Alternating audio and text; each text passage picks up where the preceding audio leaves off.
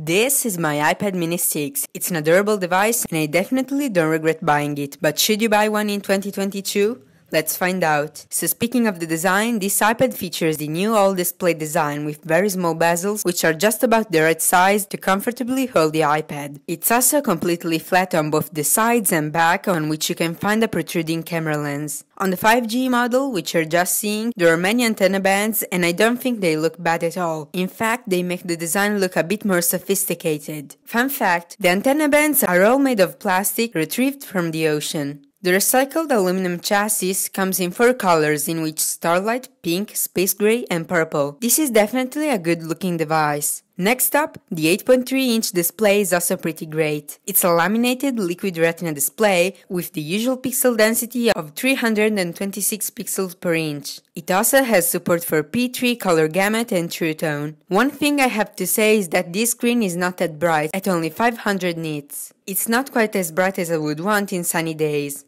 It also only has a 60Hz refresh rate, which is not that big of a deal, I just thought I had to mention it. And it also has a bit of jelly scrolling, where one half of the screen refreshes a little slower than the other. For content consumption, web browsing and drawing, this display is perfectly usable. Speaking of content consumption, the stereo speakers sound very nice.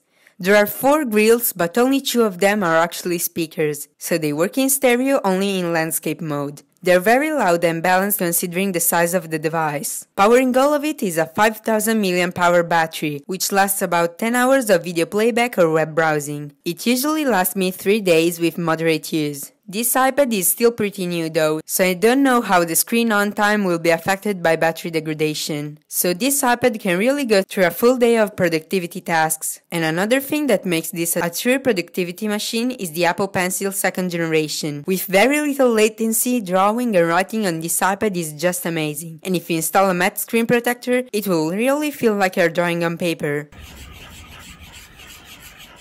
Looking at the I/O, this iPad features a USB-C port, which is pretty convenient as it's both very fast at charging and data transferring, but it's also become the standard port nowadays, and many other devices you might have use it. Another thing that's very convenient is the new Touch ID built into the power button. Of course it's extremely fast as usual, but it's also in a perfect spot, making unlocking this iPad super easy. The camera modules on this iPad are also very interesting. The back camera has a 12 megapixel sensor, can shoot at 4K 60 FPS, and is just about the same camera you can find in an iPhone 8, so it looks very good, although I doubt there is people taking pictures with their iPad. What's more interesting is the front-facing camera, which is also a 12 megapixel sensor and can shoot at Full HD 60, but compared to the rear camera, it has a field of view of 120 degrees, so it has support for center stage. With this feature, the iPad can automatically move the framing based on where you are or if other people join the video call. This is also thanks to the new A15 Bionic processor, the same one of the iPhone 13 Pro. All apps and tasks are crazy fast and it's almost impossible to get any sort of lagging on this iPad. It will for sure handle without any problem any game you can find on the App Store, and since this iPad has the newest Apple processor, it will get software updates for many years. And speaking of software, this iPad is running iPadOS 15. iPadOS 15 brings multitasking to the next level and especially makes it easier, as in previous versions it was kind of a mess. It now also has support for widgets on the home screen. You can open quick notes from the bottom right corner and have all the new features in FaceTime. So overall, there is nothing to complain about with this 6th gen iPad mini. And what in my opinion makes this the perfect iPad is its versatility. It's the perfect size to do everything everywhere. I can watch videos at home or read a book at the beach, and even take notes in class with the Apple Pencil. And the cool thing is that it can basically fit in your pocket, while with any other iPad you would have to use a backpack. So for me, this iPad is a crazy good deal, so if you can find one in stock, buy it and I'm sure you'll like it. You'll probably not be able to find one, as the one I've ordered 2 months ago still hasn't showed up, but luckily I was able to find one at an Apple store. Thank you so much for watching. If you like this video, please like and subscribe, and consider watching some of my other videos. And more importantly,